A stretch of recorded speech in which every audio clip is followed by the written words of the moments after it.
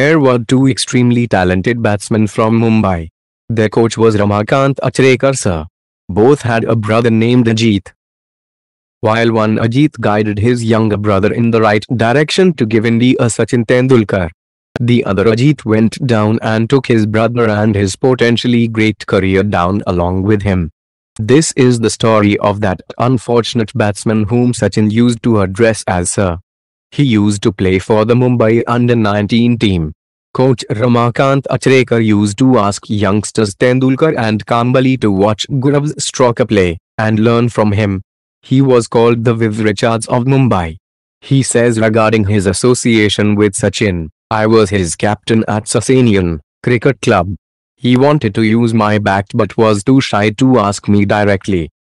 The request came through Ramesh Parab, and I told Sachin he could use it provided he made a big score. He said, 'I will sir,' and went on to score a century with my SG bat. However, he fell a victim to circumstances.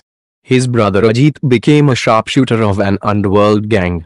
Police officers used to pick up Gurav and his mother repeatedly, and severely beat them up to find out the whereabouts of his brother Ajit.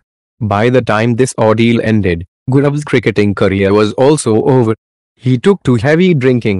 Everything was lost, his career, his dreams, all went up in smoke.